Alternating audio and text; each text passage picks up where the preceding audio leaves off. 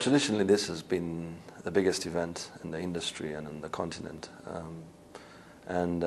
There's a lot of new learnings that people get when you come here. It's a lot of networking, a lot of exhibitions where people are introducing new things. One of the interesting things that's on the arena now is WiMAX, and you get to see all this. So the GSM, or the AfricaCom, what it's now turned out to be, is quite a big event in Africa for the industry, because you look back at what people have done successfully, and they share their learnings, and you also look at what's coming and somehow take that home and make it work for you. There's one thing that is undoubtedly or undisputably the fact that Africa is now one of the only areas where you have a growth and aggressive growth. Obviously, getting it right, investing at the right time is extremely important.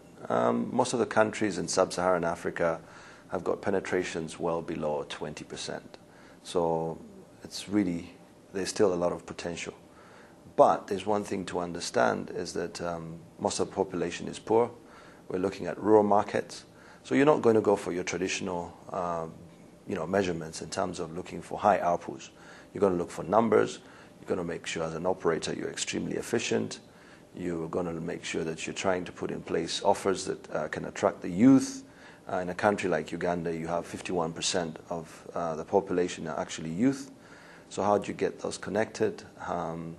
That means lowering the connection barrier by bringing in low-end handsets. As an operator, sometimes you find yourself subsidizing. So yes, Africa is interesting, but it's a different business model than what you see probably in places like Europe, America, and the Far East. You first of all have got political and social challenges. Sometimes the regulators themselves don't have the right direction on how to regulate the industry. So you've got that to deal with. And once you're past that, you've got the implementation of the network. You should see some of the terrain, the lack of infrastructure, the lack of electricity, and roads and so forth. The challenges are the same, especially in most of, I'd say, sub-Saharan Africa, with exclusion of South Africa. Then the rural population, most of the countries are still very rural. They've got more or less the same income levels, and therefore the challenges remain the same. The rural market remains the biggest challenge for most operators in most African countries. Uganda, this is an extremely competitive market, as I'm sure you're aware. Uganda was one of the first economies to liberalize the telecoms. And I think by Christmas, or I'd say by the new year, we'll have 5 operators in a country where you have 30 million people. 51% of those are youth. So a challenge. Most of the people don't have a planned income. They don't have a predictable income like most of the middle class would have in Europe. So making it sure that it's as convenient as possible, and that's going to things like low denomination airtime cards, sometimes as low as a penny, if possible, to make sure that when somebody has 10,000 shillings, you can take a share of that 10,000 shillings, bearing in mind that that 10,000 shillings is he's going to pay for his transport, he's going to pay for his food, he's probably going to pay for his rent, he's going to pay for his beer or soda or whatever it is, and just make sure that you make it easy for him to take a share of that. And these are some of the things that we're doing in Uganda to make sure that we get there. We just put into the market about 2 years ago, low denomination card. Our lowest denomination card is 1,000 shillings. That's less than $1. It's probably about 20p to make sure it goes there. So the challenges of making sure even you're getting this printed at the lowest cost possible. We just put out new handsets from China at about $26, personalized and branded, and that's coming in from China.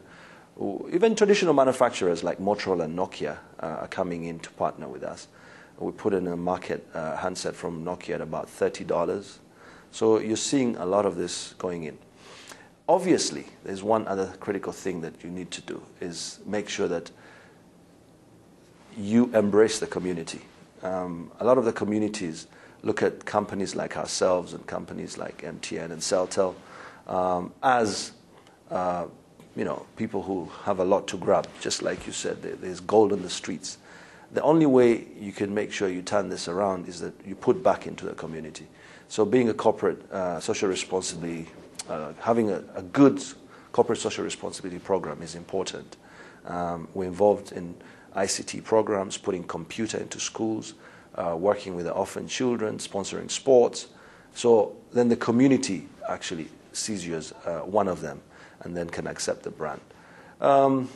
Ensuring you put distribution to as nearer to the customer is extremely important. And you turn, should I say, potentially beggars into entrepreneurs. So we try and trickle down the distribution model as far down to where somebody can retail, as low as 5 cards.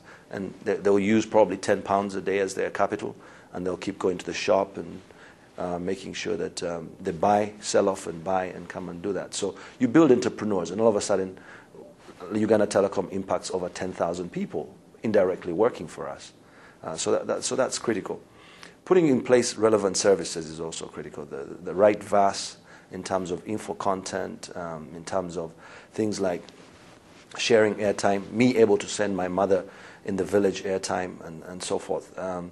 Because it's extremely, why I keep stressing the rural market is a lot of the traffic from the urban areas actually does go to the rural traffic. And I think yesterday I was looking at a presentation by Michael Joseph, the CEO of Safaricom in Kenya, and he said in Kenya about 44% of the traffic is actually destined to the rural area.